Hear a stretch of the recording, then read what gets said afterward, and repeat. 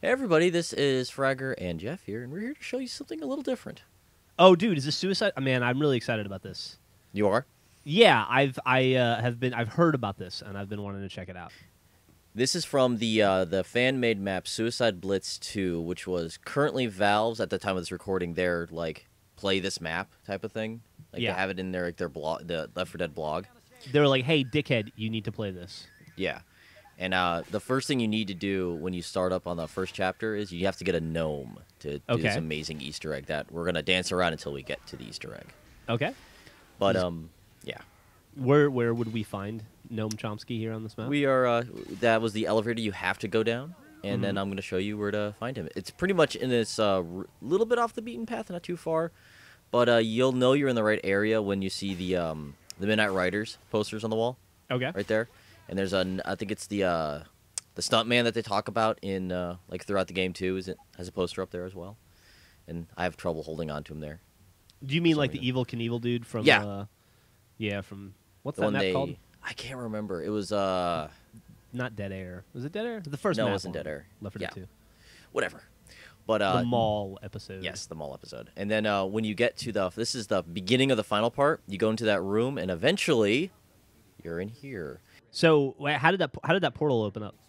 Pretty much your Gladys says, "Oh, you brought my friend along," and you're like, "Okay," and you place the gnome in a little cubby hole. This video is very long. I had to cut quite a bit out of it to show how big this map actually is, but there's a lot to do in this. So, dude, this is insane. So you bring the gnome to the third chapter, put him in the wall. It's the fifth. You bring it to the beginning of the finale. Okay, so it's like Noam Chomsky then.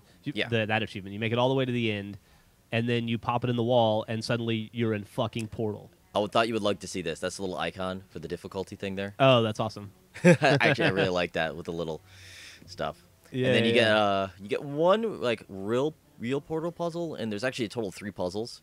I wanted to skip ahead to show you what I thought was really, really well done here. This little bit, because I'm like, oh, what do I do now? And you see constantly the subtitles say "distant jet engine." I don't know why. But you have to navigate this ball through these lasers. See, I'm rolling it around. This is amazing, dude. This is really cool. And it's a fan-made map, too. So do you know if this is available for Left 4 Dead on the Mac? It's same thing as the PC. Okay, cool. So as long as you have the computer version of it, you are fine. And you can get it. So there we go. We just finished up that one. Look, some companion cubes there. Hooray. Dude, but, this is so well done. Yeah, there are some seriously talented people that are not us out there in the world. Yeah. And then this one was a really interesting one. You actually have to... It plays the sound cue from each of the special infected. And you have to you have to use the picture of the one you heard. Oh, okay. So it took me an unfortunate amount of time to figure it out, but I eventually got it.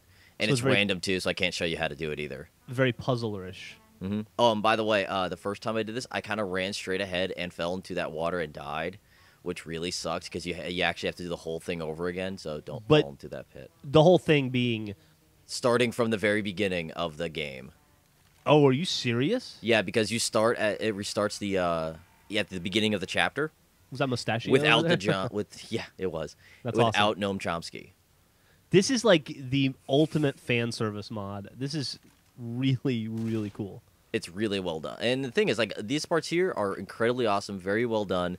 The only thing that does I'd say it's not their fault, but it's just because of the fact it's the fan stuff, there's no, new dialogue. It's all reused stuff. Yeah, well, you get that anyways.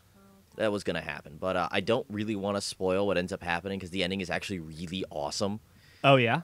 So I'm having trouble with the AI here. Come on, guys. Come in here. There you go. Step to the fucking portal. Come on. Come on. Do it. I guess. But, yeah, we're going to end it here with a little ominous bit of a cake surrounded by pill bottles. That can never be good.